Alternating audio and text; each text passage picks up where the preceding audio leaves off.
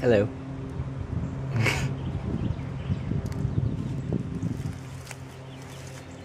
I just saw, yep, he's way up here now.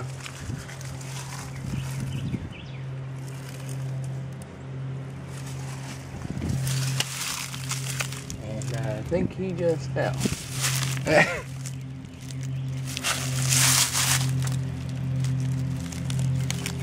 Oh, that's okay. We got the green one to follow now.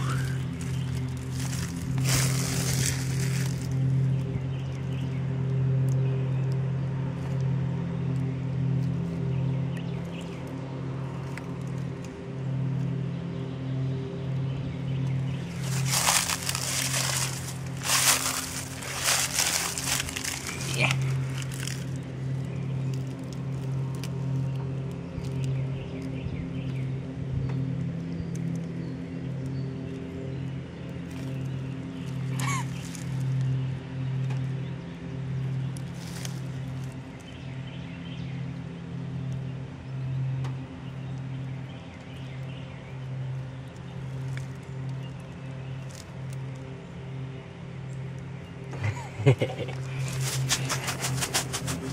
So right now, my truck is a little bit torn apart. Just a tiny bit. Oh, hello, spider. Way to get up right in my camera. Huh?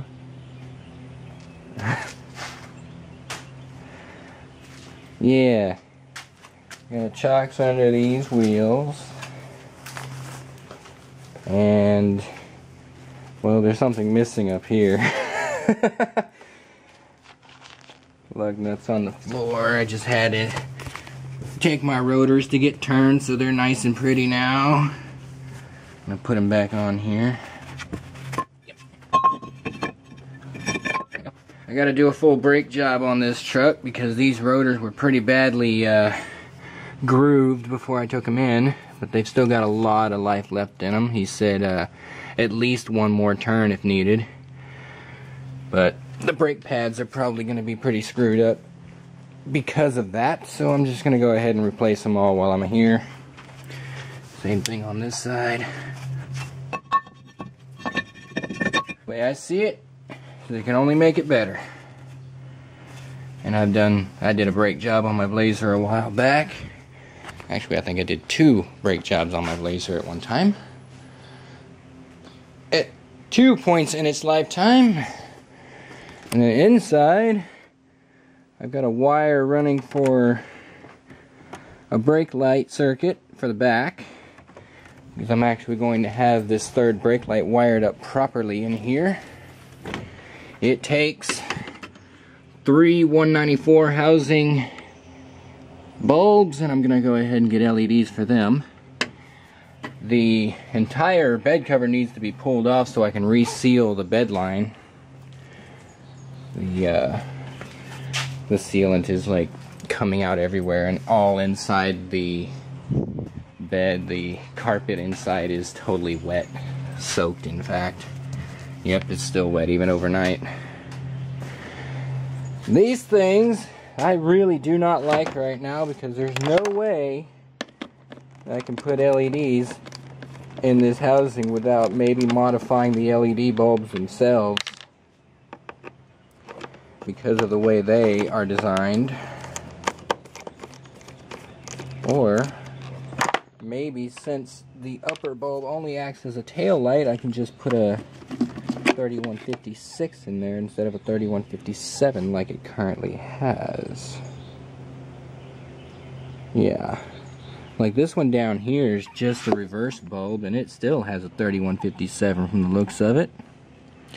I don't even know if 3156s and 7s are exactly the same bulb or not, but whatever. I got all my radio stuff in this box along with a little more wiring, and this wire is going to be a hot lead because I'm going to mount a cigarette lighter plug inside the wall here somewhere so that I can use this to pump up my airbag suspension. And as you can see, I am tagged for Texas. Also, this disgusting corroded, crimped mess back here is getting totally redone. As you can see, I've made a whole mess out of that. Yeah. So in here, I've got parts or crimps from my organizer, and I've got a whole new trailer harness thingamajigger. I've got spark plugs because the seller mentioned he did cap, rotor, and wires, but did not do the plugs, so I figure if I want to, I have them now, I can go ahead and do that. And then brake pads. Now, one thing I forgot to get was the brake. Where do you think you're going? That brake pad goopy stuff that keeps the brake from vibrating when you're making a stop, or at least keeps it from squealing, I guess. Yeah. You got a big one and you got a small one. That's how they work. Yep. So I gotta see if my dad's got some of that stuff hanging around. He probably does. And then I got the parts stuff, and yeah, got so much to work with here. And then the spare tire out from underneath, I went ahead and just took it out. I'm gonna throw it in the back instead, or just take all four of them, chuck them in the shed for a while. And old air filter, I went ahead and replaced that while I was under here.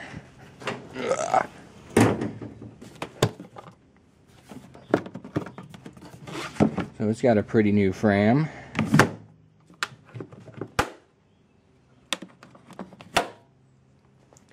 And I'm thinking I'm going to do a throttle blade modification on this truck, where I cut off a little half moon piece that basically just makes taking off from a dead stop a little bit smoother, I guess they say. I did it on the Blazer and it increased the low end power more than I thought it would. Don't really know if it's good for MPG gains or overall power, because you wide open throttle, it's just going to not even matter, honestly. But for very small throttle position opening, it makes a difference. But yeah, I'm running a little bit of wiring, and you can't see anything because I didn't bother to turn a light on when I came in. Oh, what are we doing here? Let's do this one and this one. Yeah, now we can see better. A little bit, maybe. Yeah, I've got two studs here. They're each individually fused, so that's pretty cool. But right now I have them removed because this one's just a bare wire in the back right now. Goes to the trailer harness, which I am modifying the crap out of right now. And yeah, I think that's pretty much it for the moment. What else am I doing? Oh, this here is the bane of my existence as far as getting that seat to come back at all. So I went to a local pick and pull over in Tyler and picked this one up, and I'm not even sure if I want to use it because it is so utterly disgusting, and it's just gonna make my truck look bad. But I'm gonna get the water supply turned on so I can clean it off back here, because right now all the water's shut off to the shop. It's got a line that comes from the back of the house over there, goes through the ground and comes up somewhere around here. But right now all the faucets are open, so I can't really do it. So well, I can just turn the faucet on and let it air itself out. Yeah, so that's what's going on right now. In addition, the LEDs are working, and I need to do a couple of things with that. I got new ones of these because the old ones were falling out of the door, and the other one, not that one, this one, yeah, its lens just fell off, so I replaced them. So I'm not sure if I'm going to put these in the front or the back. I think I might go ahead and put them up front because the indicators are going to want them up front, I believe. I ordered LEDs for the dome lights, so those will be coming soon. Wait, no, I think I just stuck them in a cart because I'm building a cart for all the LEDs I'm going to get for this truck.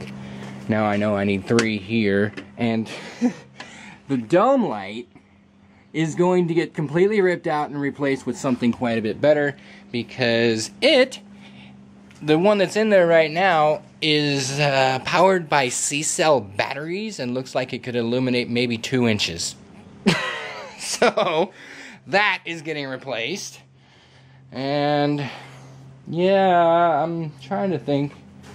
I want to do electric fans on this truck like I did on my Blazer as well. But if I'm going to do that, I'm also going to need a bigger alternator. And I'm just sinking so much money into this thing. I mean, it's money I want to spend, but yeah, it's getting a little up there. I need to get a job or figure out where I'm going so I can get a job, because I don't know, I don't really want to stay here in Texas, you know. Well, that's a different conversation for another day, I think. But I'm going to go ahead and start getting to work here so I'm not just wasting time, which I'm essentially doing anyway. And yeah, I'll come back when I have something else to mention. Oh, I guess I do have something else to mention real quick. This little guy in here is going to be holding on to a relay, which should be down here. Oh, here it is. Yeah, this just snaps on. It's going to sit behind the taillight and not get in the way. And this relay is actually going to be the controller for the brake lights, because I just don't feel good running a straight wire off the brake switch just straight to power lights. I mean, I'm sure that the wiring can handle it, especially if it's going to be LEDs, but better safe than sorry, right? Especially if I do figure out a way to modify these taillights so that I can have both of these upper bulbs do the same thing.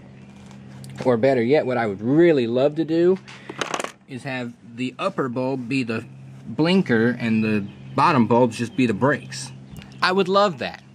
But unfortunately, with this being a circuit board, I can't modify it.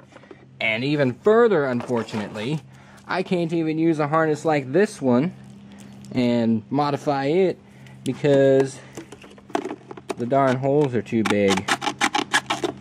So I can't snap it in place. It just falls out. So I'm a little out of luck on that one, and it doesn't really make me too happy, but oh well, I'll deal with it. I'll see if I can maybe find some taillights that are different, because I think these are all the same from like 88 to 98. Unfortunately, for SUVs and pickups, they use the same taillights for all of these trucks, the GMT 400 series. But anyway, I think I've gone on and blabbered enough, so yeah, 15 friggin' minutes worth. Yeah, so let's get some stuff done for once.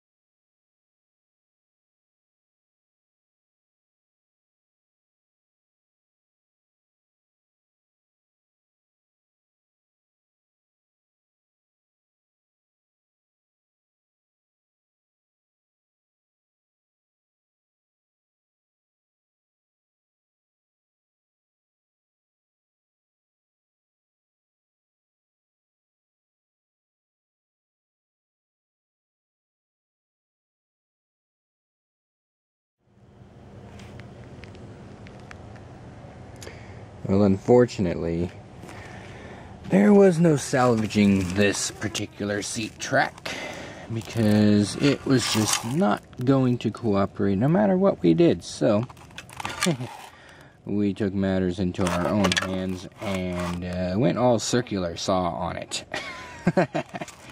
Yeah, so you can kind of see remnants of that, and yeah, and the darn thing still won't slide off. That's what gets me. Neither one of them. Can't get either one of these pieces to slide off. It's just ridiculous. It won't give up. Oh! Ah! I got a wheel. Yeah.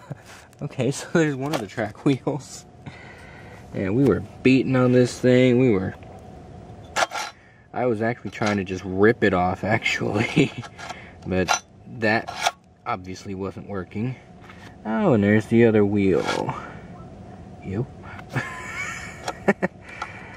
Yeah. There's the other wheel. But can I get it out of there in its busted up state? Probably not. That one just came out though. Ah, this one is missing a centerpiece. Yeah, I was busting that one up real good. That one's got a piece missing though, that's the thing. Where is the missing piece? That is the question of the hour. Yeah, because you can see this wheel has something sticking out of the side of it. Yeah. Well, I don't know if I can get that wheel out of there. It looks like it's kind of crushed in there. You know, like I said, I was pulling on this thing. You can see the track is bent from where I was trying to pull it off the seat. Well, we got the circular saw on it and just cut it in half, and now we finally have an empty place here. And I've been working on this one for the last hour or so, trying to get it cleaned up enough to even consider putting in my truck. And this one thankfully slides all the way forward and back, and right now I actually have its wheel out. You know, I'm not sure if they're both supposed to be like this or if one is supposed to just be a wheel, because the other one's in there. I can't get it out, and I don't think it's supposed to come out. But this, got two little ball bearings there, and it just slides on here. Get this down, and then the wheel just drops right in, and it goes into the track. And that's all there is to that.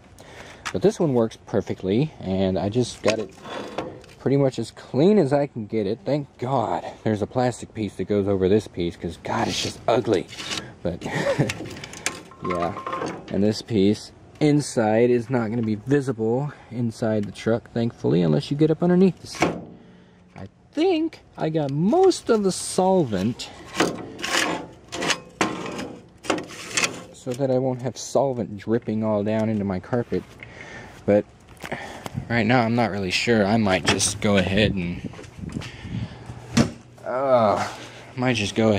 put a towel down before I bolt it down. Meanwhile, my brake pads are all gooped up, and I still need to bleed the system. But I got the new trailer wire harness put in, and it's all electrical greased and all that fun stuff. We'll get up underneath here. Okay, now we can see it. I got the wiring done up halfway decently compared to what it used to look like. And you know, it's kind of sad. I don't think I showed what it did used to look like. But suffice to say, this is a lot better than it was. And I might go ahead and take some more of this. In fact, I think I will go ahead and take some more of this and cover up the ground wires. This one's just going to nowhere right now. It's kind of just a empty wire. But these guys are my license plate bulbs. I replaced the bulb when I got the truck, and they work. But I think what I'm going to do with them is get 90-degree LEDs, because with them, the lens is here. And they make 90-degree elbow 194 bulbs, so that I can actually point them directly at the license plate instead of up into the top of the housing where they're not going to do anything useful anyway. And then inside here, I actually cut all of the wiring out of that. And that's waiting on me over here. There's all the bulb holders there. My soldering iron, which has gotten quite a workout today. In addition, I have a junction block over here with straight hot, ground, and blinker. Or actually no, that's brake, not blinker. Brake. And this here will be what feeds the third brake light and dome lights when I get them put in here. Because like I said, this dome light here, there's no batteries in it right now, but it's battery powered. The bulb is like that big. It's like tiny. Like a flashlight bulb. How is that going to light up an entire camper shell? That's freaking ridiculous. I mean, jeez. Seriously.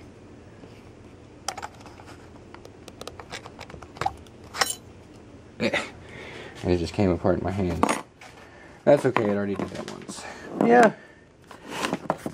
Like, my finger's bigger than that thing. It's ridiculous.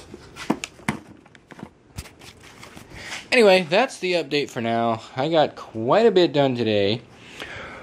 All this dust hanging around everywhere.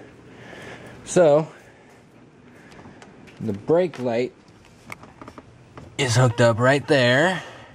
So that when I hit this, the feed goes straight to the back. And right now it's just the brake lights. But I will get LEDs for the third brake light, and we'll wire that up, and we will call that awesome. I haven't done anything up under here except disconnect a couple of these fuses so that I don't short them out. Because these two fuses go to these two studs here. Auxiliary B and auxiliary A, if I'm not mistaken. Yeah, that's right. Okay. So, that's what we're doing right now, and it's actually pretty late. It's almost 11:30 now, and yeah. Time to go to bed. Come back to this tomorrow. I'm pretty sure all of these were, yeah, they're dried pretty much. I'll let them dry overnight, and that'll be enough. But I think what I'm going to do here is I'm going to go ahead and put the seat track on, put the thing back in the truck, bolt it down, and then I'm going to go to bed. And that's going to be the end of this video as soon as I get that done. Alright, we've got a seat, and it goes all the way back. I have space to sit in here now, and it is great. I don't have to have my leg all up against this brake control module or anything. And it actually fully moves. Ugh. Now I'm up against a subwoofer box. There used to be like a seats with a space between the two, and I was like, eh. But now everything's nice and comfortable. Clutch pedal, steering wheel. Yeah, I'm liking this. My key is actually in the ignition still. I did not even realize that. Alrighty then. Lights. Lights. Lights that aren't supposed to be on. Clicky, clicky, clicky. They're working up front. They're working in the back. And not activating the brake.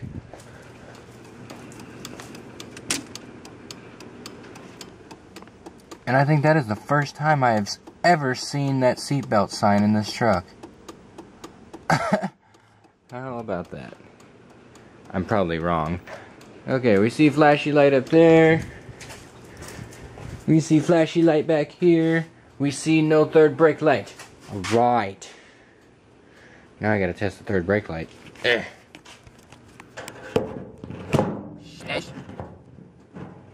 Oh, you video for me. Fall off this door. I will kill you after you die from hitting the floor.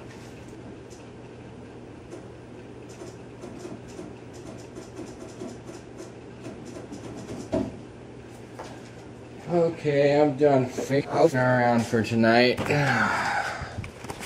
Got my third brake light working. Need to run the wire up in the rail, but it's in here at least. And I got 3 194 bulb from Clusters spare parts. Go me. I think, don't quote me on it, but I think that is the last of the soldering I have to do for this truck for this moment. Yeah. Okay, that is locked. And I still gotta do the brakes. Game over.